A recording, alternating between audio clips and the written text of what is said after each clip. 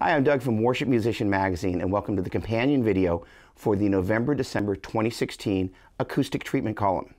If you're looking at this video on YouTube, the link for that column is right there.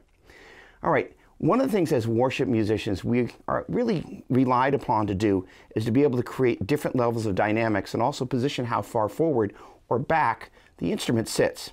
And one of the great things about the acoustic guitar is with three basic techniques, you can do that really easily.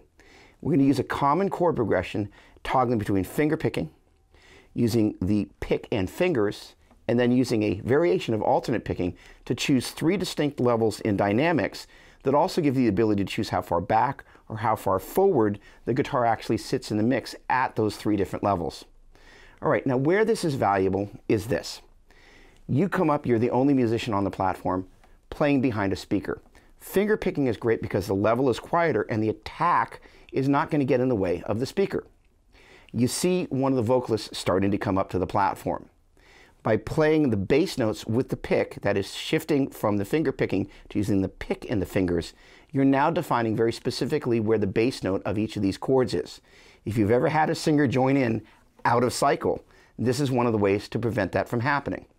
Then as you see the rest of the band getting ready to come up, switching to being able to play all the different notes in the chord using alternate picking or a variation thereof is one of the great ways to really make the guitar get louder and forward, so you just kind of give a cue to the congregation like, hey, we're about to go into worship. All right, we're going to start off working on the finger picking. The right hand technique we're going to be using for the finger picking is as follows. The thumb is going to cover the 6th and 5th strings, and if we were playing any notes on the 4th string, we cover those as well. The 1st, 2nd, and 3rd fingers are going to be on the 3rd, 2nd, and 1st strings, and they're going to be wrapped around gently underneath each one of those strings so we can pluck it as opposed to caressing it from the top. All right, taking a look at the bottom of the screen there and turning on the guitar, you're going to see the first chord is a G major 6, and the plucking pattern for that is going to be 6, 3, 2, 3, 1, 2, 3, 2. Second chord is a B minor flat 6, which is going to have us go 5, 3, 2, 3, 1, 2, 3. That gets us to an E minor 7, 6, 3, 2, 3, 1, 2, 3, 2. And finally a C major add 9, which is going to have us go 5, 3, 2, 3, 1, 2, 3. Now if you take a look at the string patterns for chord number 1 and chord number 3, you're going to see they're the same.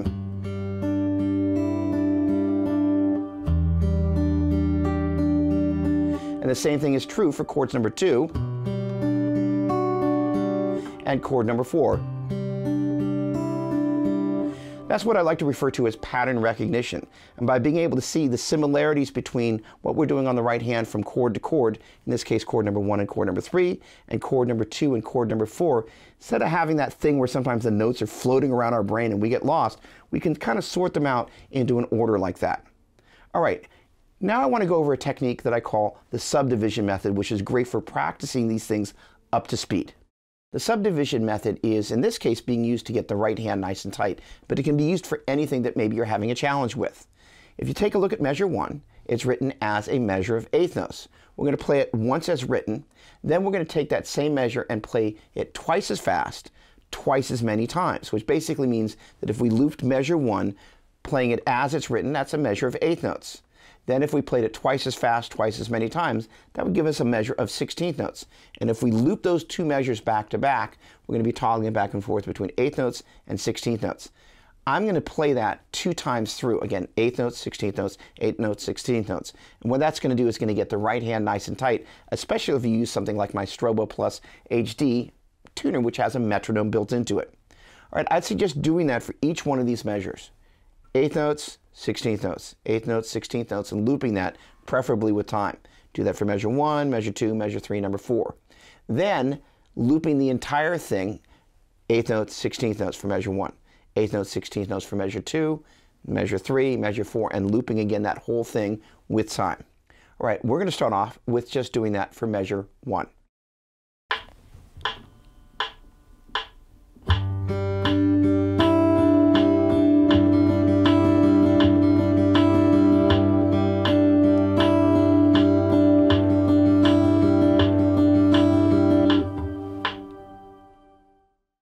Using a combination of the pick and the fingers is also known as hybrid picking. And basically what we're doing here that's different from what we did with the finger picking is we're replacing where the thumb was playing on the 6th and 5th strings and the first finger was playing on the 3rd string with the pick.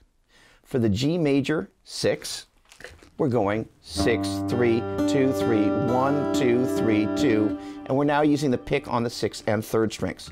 For the B minor flat 6, we're going 5, 3, 2, 3, 1, 2, 3. Pick is now covering the 5th and 3rd strings. E minor 7 is going to be identical to the right hand of what we did for the G major 6. So we're going 6, 3, 2, 3, 1, 2, 3, 2. And the same thing is true for the C major add 9. It's doing the same thing that we did for the B minor flat 6, which is 5, 3, 2, 3, 1, 2, 3. All right, I would suggest looping each one of these measures using the subdivision method and then looping the entire thing also using the subdivision method. This last technique is a variation on alternate picking and is based in part on something Joe Satriani taught me when I was studying with him. If I wanted to arpeggiate a 3-note chord like a G major triad, he showed me to go down, down, up, down, down, up, down, down, up, and that's how we're starting each of these chords. All right, for the G major 6, we are going down, down, up, down, down, up, down, up. B minor flat 6, down, down, up, down, down, up, down. E minor 7 is the same thing as the G major 6, down, down, up, down, down, up, down, up. And the C major add 9 is the same thing as the B minor flat 6, down, down, up, down, down, up, down. All right, as you might imagine, I'd suggest looping each one of these chords until you're nice and comfortable using the subdivision method and then doing the same thing for all the chords. Awesome. Before we start toggling between these 3 techniques, I want to set you up for success with some tips on the right hand. Normally I use a 0.73 millimeter Tortex pick from Dunlop for acoustic. It's the right texture and sound for what I like to hear. But it doesn't show up so great as I put it over the guitar and demonstrate what I'm going to show you how to do. So we're going to move to the green pick. All right. Now, as we toggle between holding the pick for alternate or hybrid picking to finger picking and back, there's basically 4 steps. 1, 2, 3, and 4. And I want to go through those in slow motion. Let's take a closer look. All right, normally when I'm alternate picking, I kind of push the pick up onto the edge of my first finger, which is slightly curled around. Right, it kind of pokes through like that. All right, the first step of going from alternate picking to finger picking is just going to have the thumb kind of bring the pick along like that, along the edge of the first finger, as the first finger kind of moves out of the way. Also using the force of gravity, that pick is moving with the thumb like that, and it's coming down and it's coming to rest right there, that middle joint there on that middle finger. So that's step 1. Step 2 is that first finger comes along and kind of comes right in between the pick and the thumb there, like that. And now we're holding the pick in between that same joint that was holding it like that, between the thumb and the middle finger. Now it's the first and second fingers that are holding that.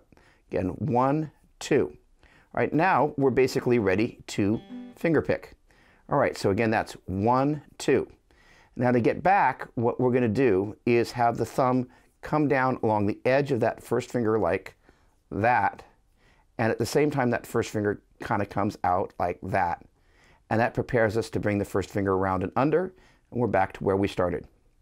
All right, again, 1, 2, 3, and 4. All right, I would suggest practicing that before we start toggling between the 3 different techniques. All right, so now that you've learned these 3 different right hand techniques, as well as what you need to do with the right hand to be able to switch between them, we're going to switch between them. And my suggestion would be to go from technique number 1, finger picking, to the hybrid picking, to the variation on alternate picking, back to hybrid picking, and then looping all of that. All right, thanks so much for tuning in and hanging out. I look forward to seeing you in the next issue of Worship Musician Magazine. God bless.